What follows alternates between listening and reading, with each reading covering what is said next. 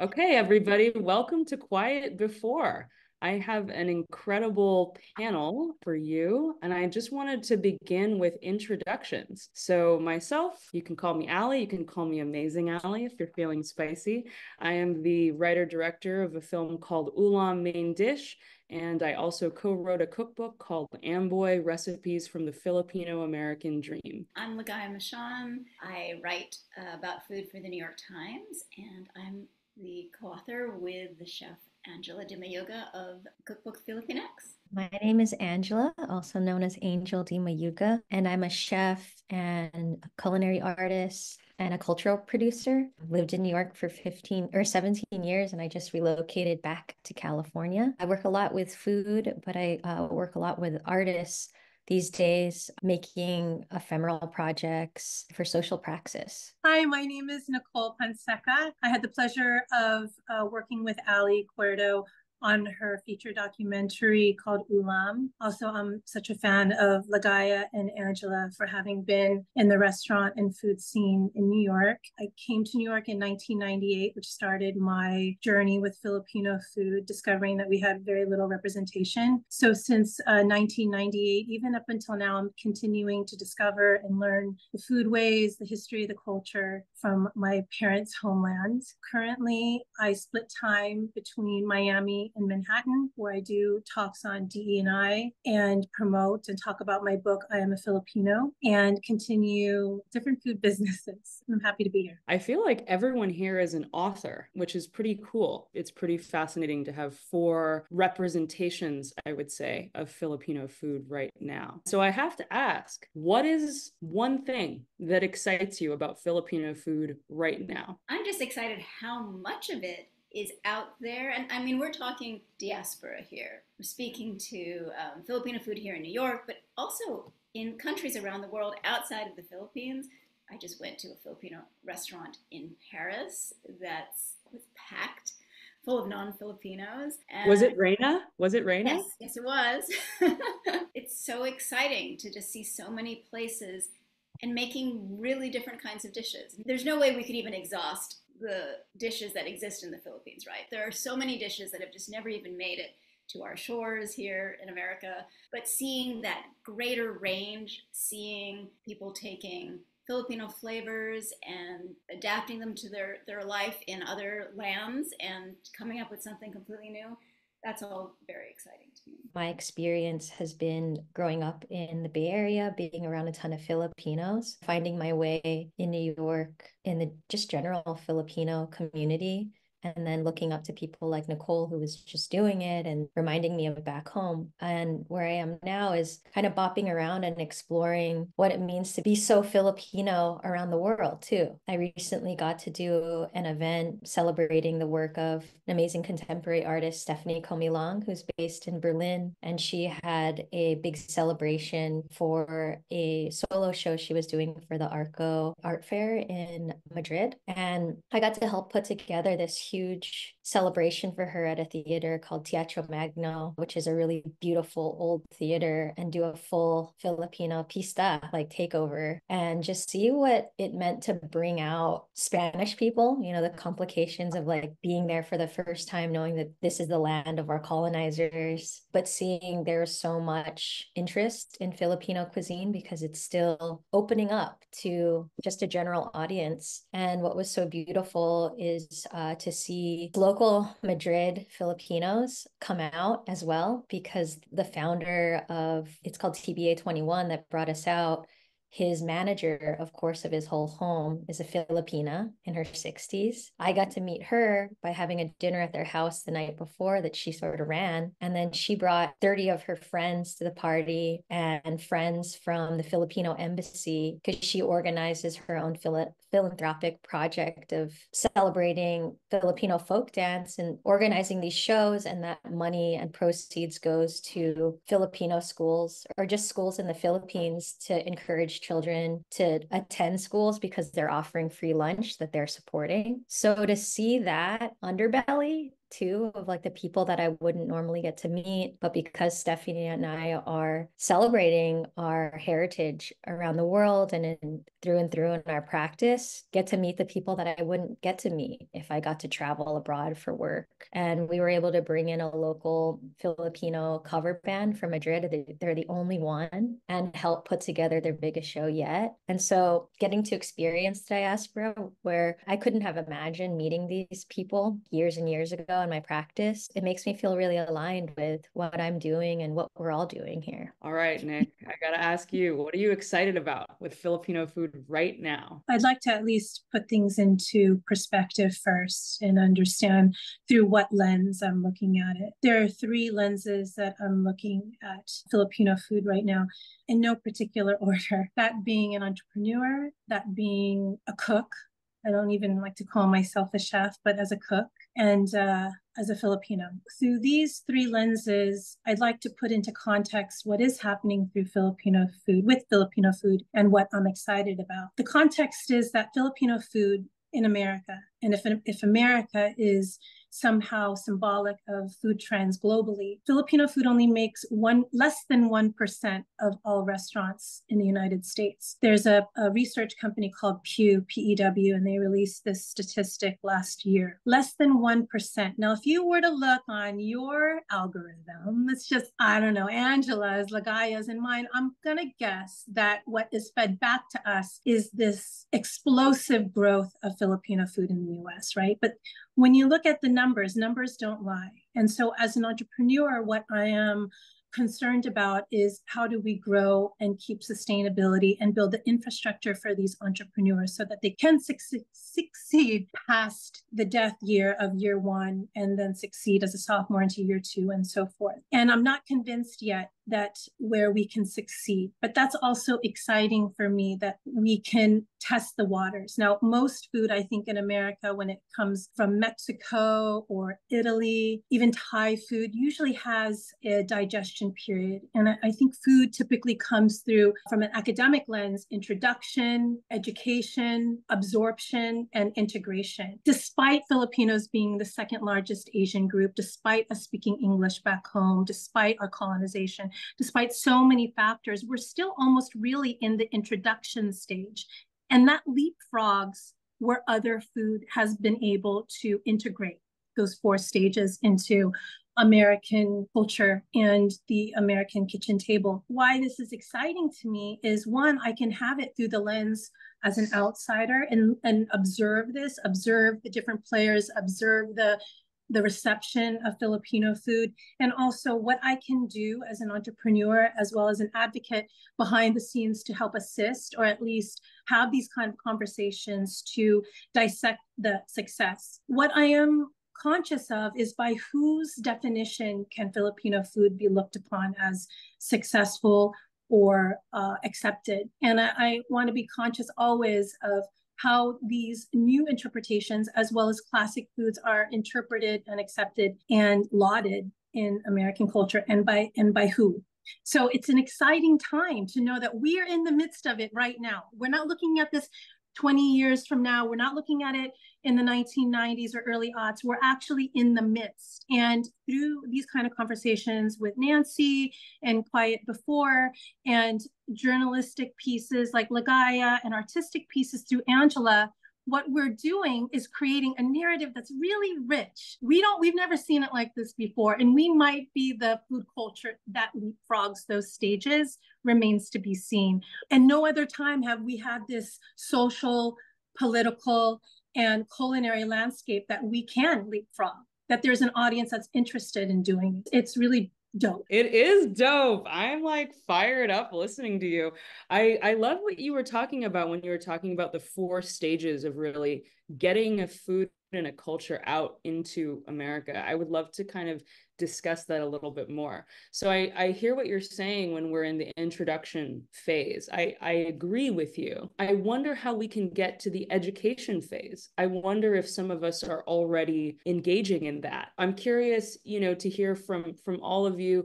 Ligaya, I'm also curious to hear from you, because I think that from a journalism perspective, there is a certain amount of education. And I know in your writing, you really do take a historical look at some of these dishes. So I'm curious, how do we leapfrog? How do we move from that introduction to education and beyond? It's a tricky thing because there's also the sense that, so it's very generous to educate. It's also is it a responsibility? Is it something we need to do? I think there's a tension there about, do we need to be constantly explaining ourselves to outsiders? I think that the generous stance is to say, come in and learn about this and to want to share. That's anybody who's in the world of food wants to share what they have. But sometimes it can be disheartening to always have to explain.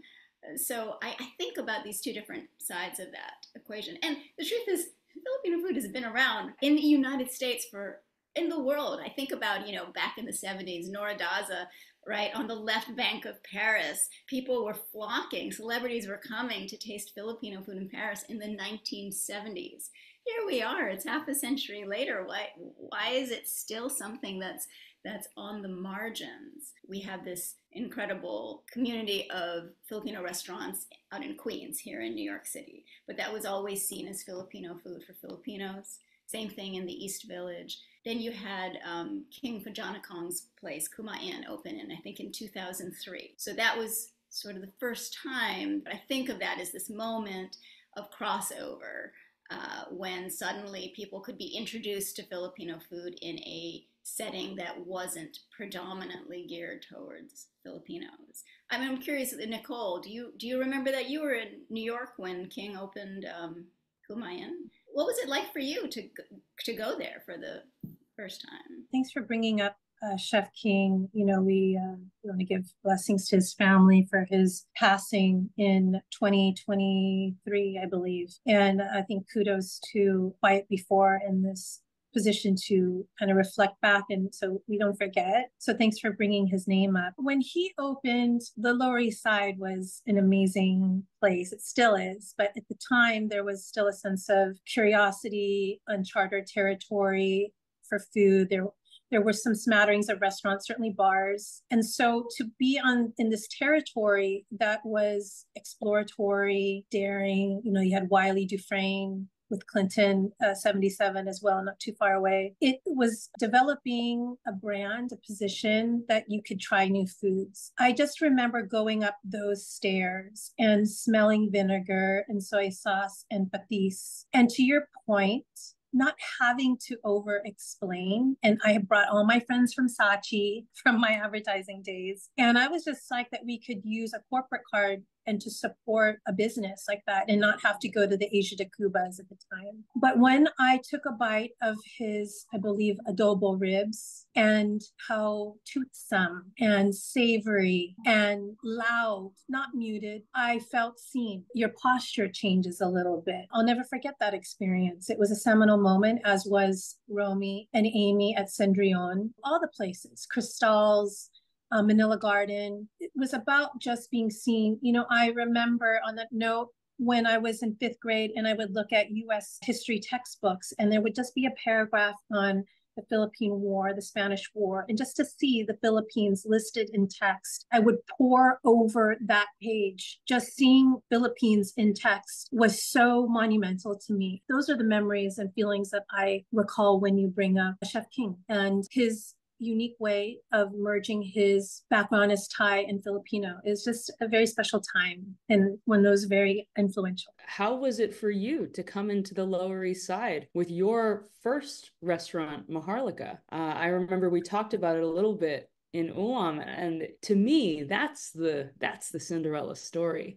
I would love for you to talk a little bit about what that was like to land in the East Village with such a loud, sure voice for Filipino food. Thank you. It was a long time coming. It was since 1998 that I started a double life of working in advertising and then moonlighting is what we used to call it, as a hustler, dishwasher, bartender to learn the trade. And I was the East Village girl. I lived on 2nd and A. It wasn't yet as gentrified and I had trepidation at times, but I knew that part of town. like the back of my hand. It was always a group effort. I remember my boyfriend at the time said, that's going to be your place. And I said, what place? And he said, Leon on 12. I was like, they're never going to give it up. A decade more later, I went to the space and I said, can I use your place on a Saturday and Sunday for brunch? And he said, what is a Filipino brunch? It was a French place.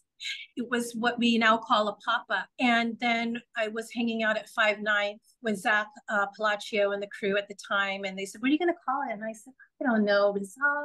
Some said, well, what might the Philippines be called before it was called the Philippines and named after King Philip of Spain? And some theorists would suggest the original name was Maharlika. So that's where we got that name. But what I found most interesting, I go to the printer, and there was no Kinko's there. There wasn't like a corner shop to get things printed on Canva. I went to a printer right behind Bryant Park, and I went to get my first business cards printed. And a young kid was at the desk, and he said, the owner wants to talk to you. I said, oh man, I'm always getting in trouble.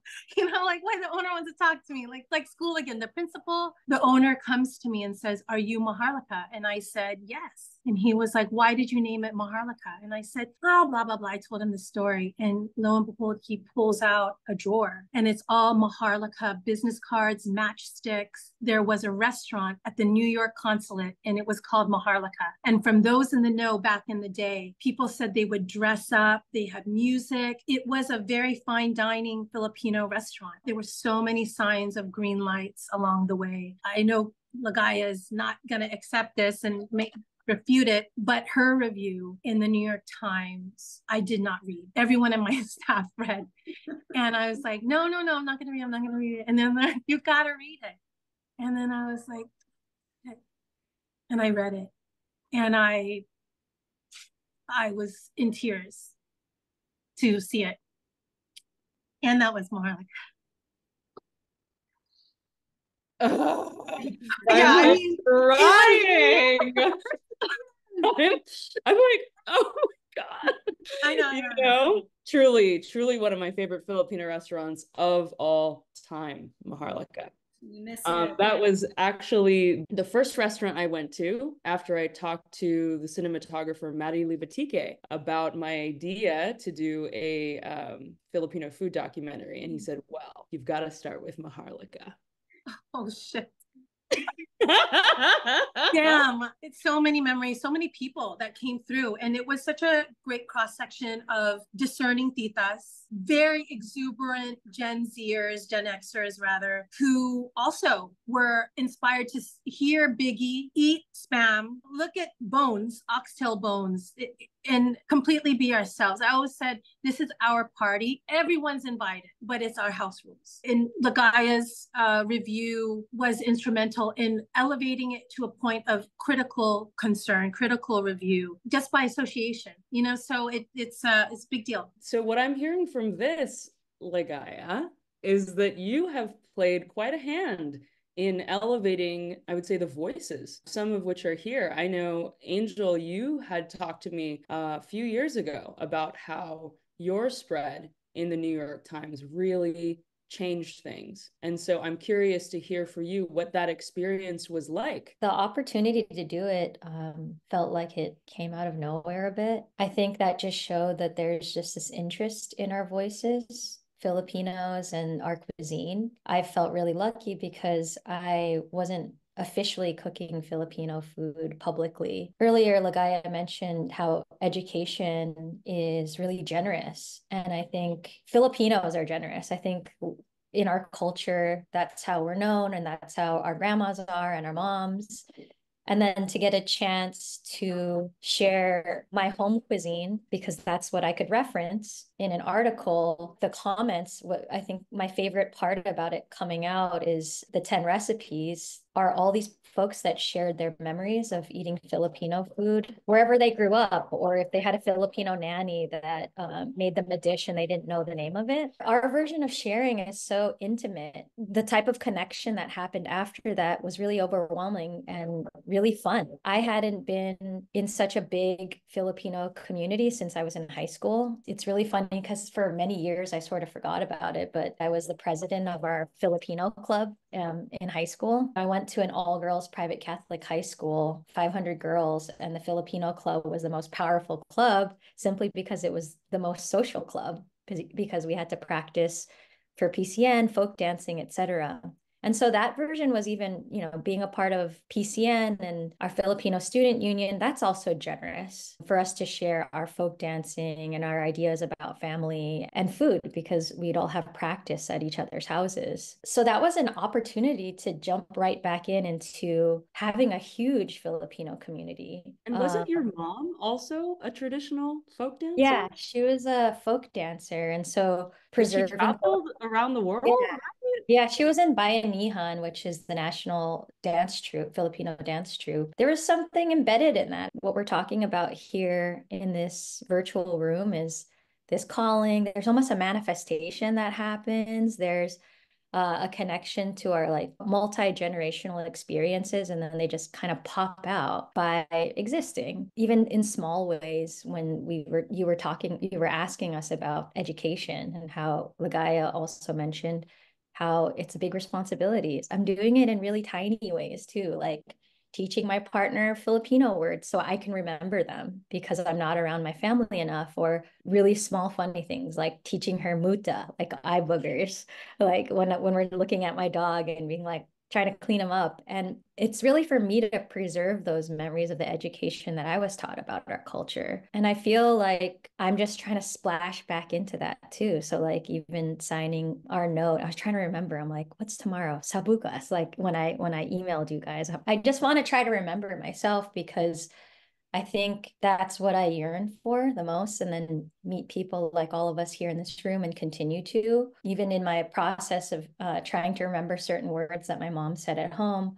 I remembered a really funny one when my sister was about to go to the club and she was living with my mom. I remember she'd always tease her and like say she was wearing something sexy and revealing. She'd be like, "Your kaluluwa is showing." And I never knew what that meant. I knew that it meant something like you're dressing pretty risque and I don't like it. But when I looked up the word finally and never thought to look it up, I realized it meant soul. And I was like, whoa, that's so intense. That's an intense thing to say. Like your soul is showing. And then that led us on a internet search of certain words like that relate to Filipino shamans and babaylan and all these things that I didn't know that I still, I'm still intimidated to learn about like Filipino spirituality, etc. And then she found for me the next day through friends. She has a friend that's an activist and is dating someone that is also an activist, but is coming to LA frequently to go to a Filipino school about shamanism. It's led by a teacher named Virgil Apostol Mayer, and I've heard his name because I have this Filipino spirituality book that I'm too afraid to open up. I have had it for years, but I saw like some images of blood and things, and there's obviously a lot of other beautiful information, but I was like, I'm not ready for this. I think I'm just waiting for a teacher, basically. I found out that he's teaching in a school outside of LA. I'm like, this is so exciting. And I think for me, that's what I'm looking for is teachers and ways for me to hold information and experience them, socialize them, because that's the only way that I know how to do it. And that's why I cook. And that's why I do these like fun parties that range from Filipino grandma cuisine to this conceptual food that I like to make, referencing my own experience, but all these cultures of food that I really love. I can only do my own version of sharing through learning myself and picking up what I am interested in and then sharing that, just because that feels the most truthful, while my quest as a diasporic Filipino it's a journey and it's a quest, and I don't have that direct connection to growing up in the Philippines, and so it's a lifelong journey. And so I'm just really happy about all of the work that we do here, for Nancy's work as well. And as we're learning, we all want to be teachers for us, and that's how we all the Filipinos that we meet in the US, around the world. We all want to teach each other our own experience and what we're curious about. I especially loved a part where you said that learning and education is the process of remembering yourself. It reminded me, you know, all these individual words that we learn and relearn throughout our lives from the Filipino diaspora. It made me think of this, I think it was a chalkboard in the back of Maharlika that had a Filipino word of the day. I thought it was so interesting because there's a really simple way to educate, one word a day, you know, and it made me think, okay, so if learning is the process of remembering, if education is the process of remembering who we are, can all of us share a Filipino food memory, a Filipino cultural memory that helped us remember who we are? First, I want to piggyback what Angel was talking about education and what Ligaya was talking about the responsibility. Firstly, I just want to say that you're under no obligation if you choose to cook or open a Filipino restaurant to educate. But I do think that given where we're at in this current place and time, if you choose to, you might do so with the knowledge that you have influence on how we are characterized, how we are looked at, how are we enjoyed. And so again, you don't have to, if anyone's out there watching and curious how they may start their culinary Filipino journey, it's not a requirement. But if you choose to, know that you get to introduce so many people, Filipino or not, to the culture via food. You asked what is our most, I guess, quintessential Filipino food memory. I have two. The first one is running around the house and everyone was playing mahjong and there was music blasting. This is in San Diego where I grew up. You know, you run around, you run around, you run around. You take a breath by your parents when kids used to run around and get smelly and sunny and in the dirt. And you make a pit stop, literally like Formula One. You make a pit stop by your parents and they give you subo, hand to mouth feeding. And so they would feed you and you get to enjoy chicken adobo or kare-kare. And then you can go around again. You come back to Formula One. But I remember I said, Dad, what's that? I revert to an accent when I'm younger. And he was like, oh, that's bagoong. You know, it's the bright pink one, alamang. And my mom said, hindi na, don't feed her that. She's too young. She's not going to like it. And my dad said, no, no, no. She is a Filipino. She is going to like it. And sure enough, he put it with the oxtail, little peanut butter and kanin and fed it. And I could sense they're watching me, you know, while they're mid mahjong. And then my eyes, and they're like, oh, ganun ba? She likes it. See, that was one memory. But the second memory, which is probably the most precious. I was in dance, middle school, 13, and I had three girls with me, white girls. We all want McDo. We want McDonald's. Dad, can you take us to McDonald's, please? And he said, of course. So we go, we don't do drive-through. We go in the parking lot. We get our stuff. We come back. Oh, happy clams, huh? We have our Happy Meals in the car. And then I look at my dad. I get in the front seat. I look at my dad, and in the corner of his eye, I see tearing. And at this point, he gets tight with me. I can feel it. Like I feel tension. I looks hurt. Something's wrong. So the day goes by. I'm with my friends. We're playing. My mom comes home and she said, we need to talk. I said, yeah, I don't know what's wrong with Dad. He's so upset with me. I don't know what's going on. I spoke to my dad and I said, what's wrong? And he's like, you know, Nikki, we want you to be Filipino. We don't ever want you to forget that you are Pinoy. Okay, so what did I do wrong?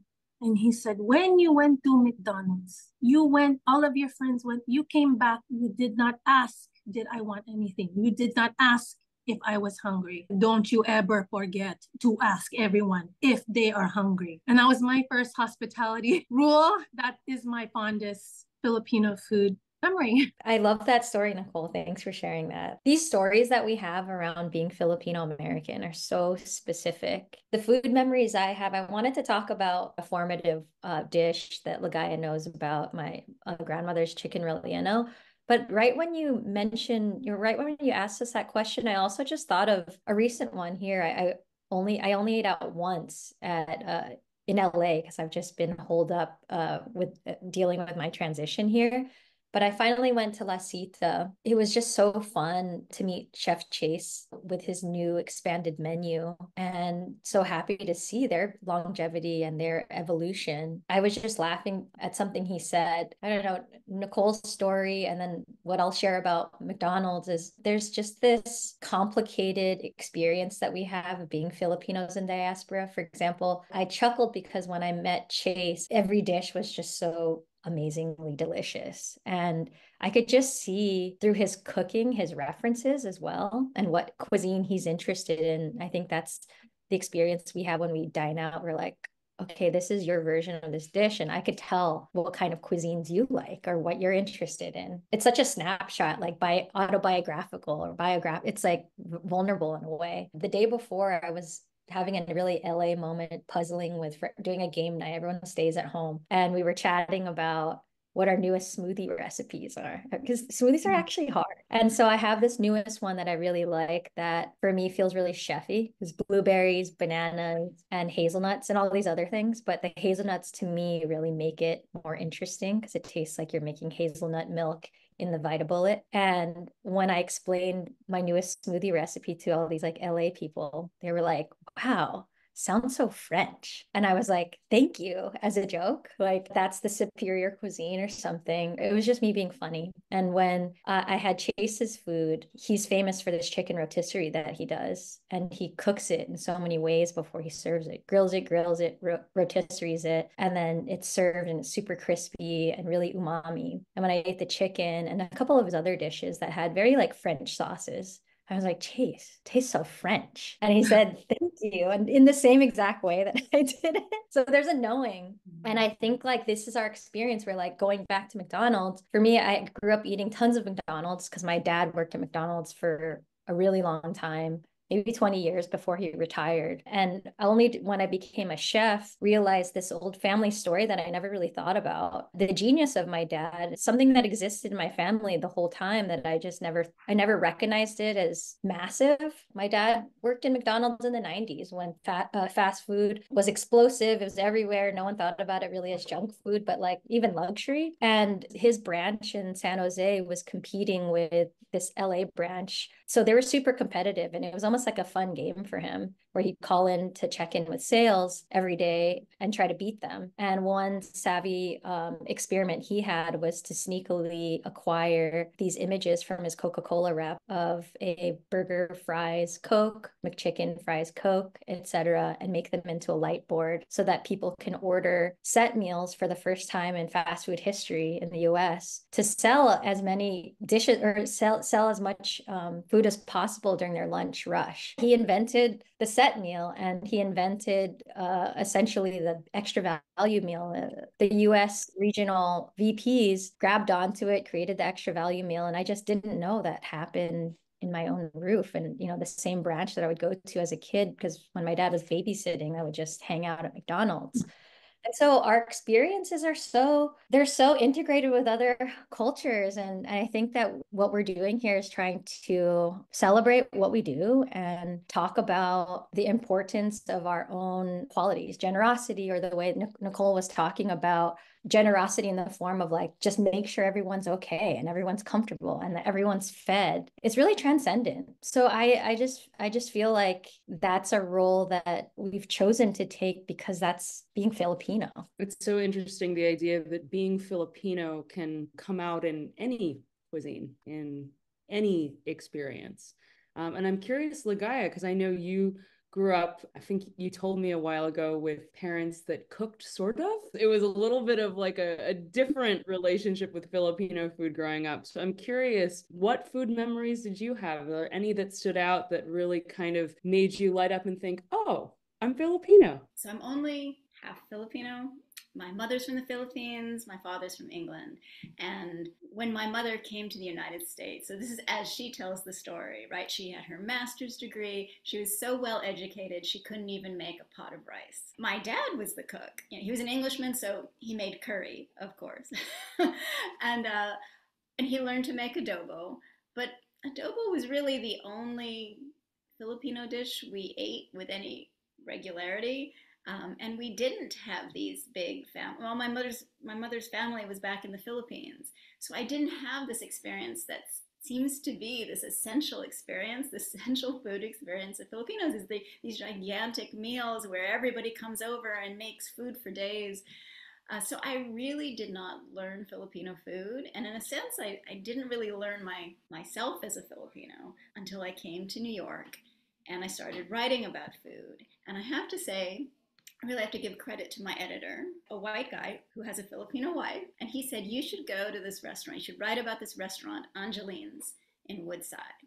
And I still remember going to Angeline's and they brought out crispy pata with the knife in. I just thought, this is amazing. So that is my first big memory of Filipino food in this larger sense. So I didn't even know such things existed. I loved the Excalibur out of the stone aspect of it. I love that there was poetry and also magnificence. It was regal. It was, and at the same time, humble, right? This is a pig's foot. So I started going to all of these Filipino restaurants and really learning the food. But my other big early Filipino memory was interviewing Nicole Ponseca. I was writing a column at the time that was about people's favorite tools in the kitchen, and she chose banana leaves. And we had not actually met before, and I just knew her because of the restaurant. And I came to her home just thinking we're just going to have an interview, we're just going to chat. And she had cooked, and there was bibinka in banana leaves with salted duck egg, and I'd never had it that way before. I just had Western friendly, just regular old bibinka as a cake. Just to have this salty sweet wonder in front of me, that was amazing. And also, again, the generosity that Nicole didn't just say, we're just going to chat. She's like, I'm going to show you, I'm going to give this to you, and you didn't know, but you're giving me something completely new. I feel very lucky that through the restaurants of New York City, and then through the Filipinos I've met in New York, and then with Angela and writing this cookbook, I'm so honored to have been your partner in this. And even though it was in the pandemic and we were communicating entirely by the phone and by Zoom, it was such a beautiful time. It brought me so much closer to my mom. I was constantly texting her to say, what do you know about these dishes? And I was texting all of my friends. I know all of these poets and writers and artists and filmmakers in New York whom I know and I see as part of this Filipino salon, and we'd have these long email threads of, what are your stories behind these dishes? And that was just a really beautiful experience for me in getting to know myself through this food. Look at all of us teaching each other. It's beautiful. It's beautiful to hear, actually, how, we were saying you never know who you can reach and who you will touch with your food and with your education. And it seems like this is happening even in this room, which is really beautiful. Going back to Quiet Before and this idea of this expansive conversation, something that we want to talk about now is how Filipino food has maybe impacted culture and other art forms, specifically in New York. I think that it's interesting. A lot of this, as we're saying, is like, to be Filipino is so many things, but it seems like generosity is a big part of it. Sharing is a big part of it. There's also I would say a loudness and a proudness to being Filipino. I'm curious if you've seen Filipino food and Filipino culture kind of mixing and blending with other parts of New York. I know everybody here has lived in New York for some time. Cooking in general has brought me to a place where I can meet all kinds of people. Getting to go to Jeepney this one night that was organized by a non-Filipino, Christine Tran, who started Disc Woman, a DJ agency, was the one to say that we should gather the Filipinos in Jeepney. And that's how I met Gina. And, Gina was like the poster child, like that night, especially. She had a Gina Rosier drink. She had her like Playboy spread on the walls. And I got to meet Slay Riz that night, a bunch of other people. That type of gathering just really brings connection. And Gina is a person that's taught me so much about the trans Filipina experience. Her experience as a trans Filipina in pageantry and things like I've gotten to learn about trans pageantry and its history and these stories that she wants to tell through food. It started with food. Fine artists that I feel like I would totally be out of my league to meet because I just respect their work so much. I've gotten to connect to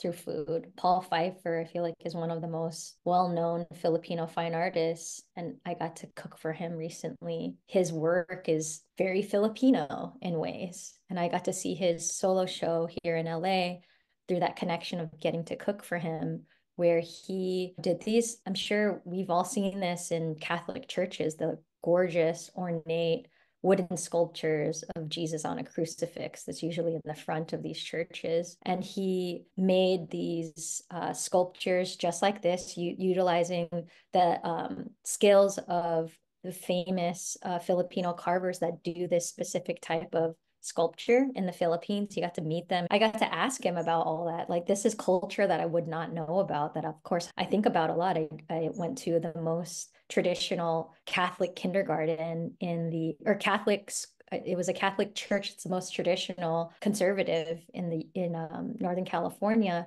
And so I would, as a child, as a 5-year-old, stare at these images and pray to these images. And he did one carving showcasing our obsession of celebrity culture, and did a carving of Justin Bieber in this same setting. And so I got to learn about this again through food, through Paul. And then, I can talk about Filipino food with these people that have grown to become really good friends in my community, and talk about Filipino words we want to remember, as I mentioned earlier, and get invitations to maybe take Filipino language lessons, and get invited through these people that I fed, whose work that I really love, like getting to talk about Filipino food with Sarah Lupi Burke, who's now the editor-in-chief of them. The excitement of getting to learn about, again, our culture through the work of these people that do things that are wildly different than than my work, is just so, again, like a version of our generosity. I feel proud of all these people to see the type of work they do as radical creators in their own fields. And it just makes me feel like we're just out here doing our thing, and people like what we do. Even in categories of like ambient music, I'm really nerdy about I'm just really into music. And so ambient music it's been traditionally like a bunch of dudes that make ambient music. One of my favorite artists is a Filipina named Anna Roxanne. I'm such a huge fangirl. Right now she's like inviting me to take a Filipino like online language class, and this is through food and creating and being curious. These are worlds and industries that I wouldn't get to know about more intimately if I wasn't cooking. Filipino food as connection is what I'm hearing in that. I'm curious also, I know, Ligaya, you talked about a salon that you are a part of. I'm curious how being Filipino and Filipino culture has affected that, and how maybe it's brought all of you together. It's just an amazing group. I feel very honored to be part of it, and at the same time it's super casual. I'm surrounded by amazing people, like the OG Jessica Hagedorn, Gina Apostol, just to be in the presence of these amazing minds, and to be breaking we're breaking pandesal with them is fantastic. One of our hostesses is the poet Sarah Gambito, and whenever I give a speech I try to quote. She has this amazing poem. I don't know if this is the ending, but it's this fantastic phrase that for me sort of expresses one of the great juxtapositions of Filipino cooking, which is the elemental and the divine. And it's this line: when God was Filipino, he put a pig and fire together and called it porkissimo. It just makes me so happy every time I say that line. There's a Filipino art gallery downtown now called Silverlands. I just met Chef Pilar Valdez, who is the chef on the Drew Barrymore TV show. So just think about the number of people out there who are seeing our faces and hearing our stories and learning about our food. I got a DM the other day through Instagram from someone I didn't know who said, my daughter saw for the first time on television somebody who had the name Ligaya. And I know who this was because everybody has texted me that Larry David on his show has a housekeeper named Ligaya. But what she said to me, she said, but to see your name in the paper, and she said, thank you for not changing your name. I thought, wow, that, anyway, that really touched me. I think it is so important, to be able to put ourselves out there and so completely. I watched this film recently that everybody's been telling me to watch called American Fiction, and there's a great line in that movie in which the brother says, "Let them love all of you." And I've been really meditating on that. And what does that mean to let people love all that it is to be Filipino? What does it mean to let them love all of you? I think that the evolution of cooking and representing Filipino food in some ways is the evolution of representing ourselves. How has that journey affected all of you? I know, Angel, you started making primarily not Filipino food, but also food that represented your own culture and heritage as a mixed Chinese person as well.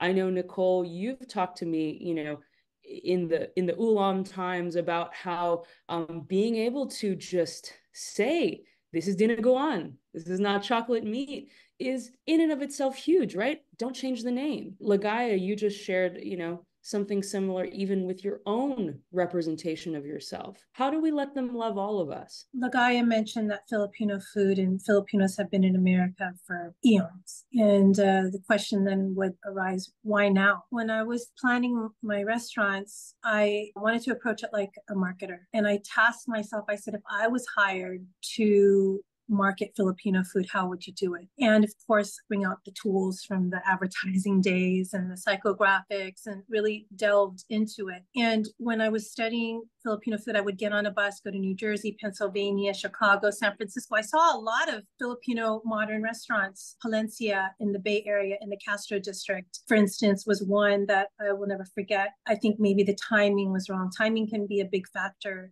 for success. But the one thing that I observed, but no one ever really mentioned, but in connecting the dots I got, was there was this desire that I could see, which was, how can we be loved by Americans? How can we use euphemisms to get people to eat our food? Chocolate meat versus dinaguan, whereas the Brits say blood pudding, Spain says morcilla. They say what it is. It was a theme. While I loved American Fiction, and I know exactly that line, let them love all of you. I think the question for me in helping get Filipino food to cross over was, how do we love ourselves? Growing up, dark skin, tabachoy, you name all the different intersections where I were to be self-maligning myself just for existing. Okay. Where does that come from? Where does it come from to be colonized? Where does that innate sense that I'm not good enough come from? And how does that feed into our identity and then our food? Well, then that became the stakes. Not even yet, how can we get to be seen, to be loved, to just be ourselves, but the process of just loving ourselves. And that to me was my manifesto. And I think that what we've seen, to your previous question, the love of self has come through in love of food. Now, whether we see people as a fashion icon like Dara at Interview Magazine, or Paul Pfeiffer and his artwork, we've always been here. But now, my God, we're coming out of the shadows, the cupboards, where we love ourselves, and we're connecting Angel with Ligaya, and Chase, I don't know who he might connect with in LA.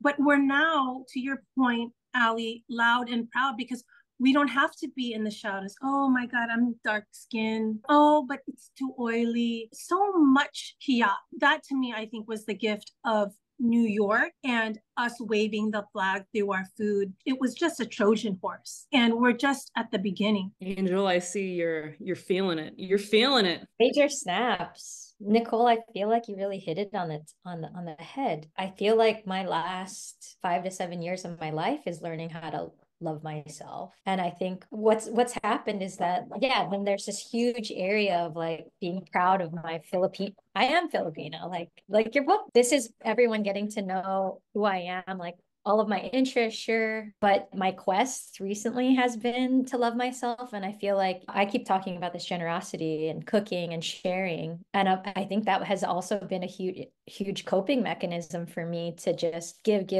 because that's been sort of a survival mechanism to usher in love or to love everybody more than myself at times. And so taking care of myself and loving myself has been a big journey. And what happens there is that, like, you know, I get to know myself more. I get to bring in more peace in my life. Moving to LA is to center myself for the first time in my life ever. I think part of the journey of learning to love myself was also being so like community minded. And I think that's how everyone knew me, an advocate, doing things for queer people, organizing spaces. That's what I've always been known for. And I realized in the last few years that I really just need to take this time to be in solitude and enjoy that. I think about all these writers that I'm friends with, and I always imagine them in a really romantic way, like, oh yeah, they always go to the woods, they write something, they come up with all these good ideas and they share with the world. That has never really been a part of my practice. That doesn't come naturally to me. But I need a place to recharge. I need to enjoy this hermeticism. I think I've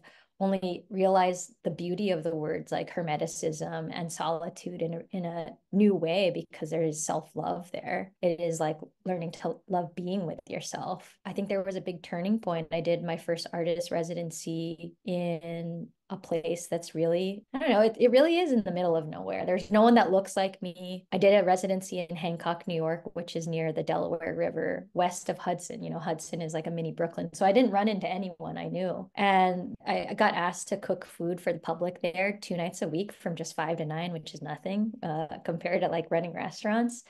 And there was a ceramic studio attached to this restaurant and gallery. And I just went there to do some ceramics. And that was actually, you know, this is just a hobby for me. And this isn't about creating things to be consumed or creating things to, you know, sell my work or anything. So to have an experience where I primarily was there to rest, think, be with myself. I was alone a lot. And then have this opportunity to cook for people, not like a specific audience that I got to choose. It was a bunch of rural white people that I was kind of scared of. And to share my food, which was Filipino and also food that I'm inspired by from all over the world. And people just love it and love me. It's so significant to cook for people that I was scared of it. And then they love me with what I make. But I spent so much time being with myself. I just realized that I yearn for that more and have more time to think about what I want to do and how to take care of myself in a new way. That is a way to find love in a different way than just uplifting other people. I'm at this point where that version of loving yourself and loving others, it's a different way of speaking to that. I was just feeling pretty like misty-eyed when Nicole shared that bit about how with Filipinos, we aren't always taught that right away, to love ourselves first. I think that's a really good point. And to bring it back to Filipino food, just going to continue throwing it to Nicole, but I remember in your book, you talked about mother sauces.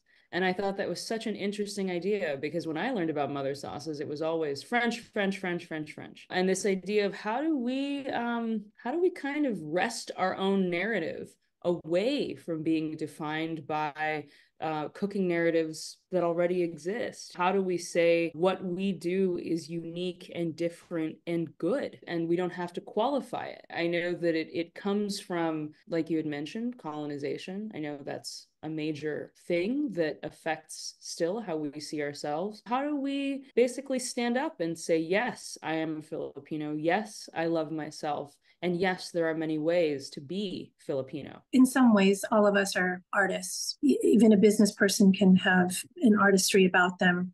And that means choices. The choice to show up as an entrepreneur, as a chef, as a writer, is already courage. To borrow from James Baldwin, wear the crown. The crown has already been bought and paid for. So just showing up is already an act of self-love, because the opposite of that is retreat. And yes, to Angel's point, and I have been there as well, there is a time for execution and external existence. It ebbs and flows. There's a time to retreat, all of it. is a choice. And that itself alone, period, is courage. It's difficult. And just briefly on that note, how Filipinos deal with mental health and the coping mechanisms we have inherited. I can say for myself, it was very difficult showing up as a woman in this field and having the audacity to not even just get the flack from our own Filipino community. So just show up. What has helped me with self-awareness is when I know I'm being negative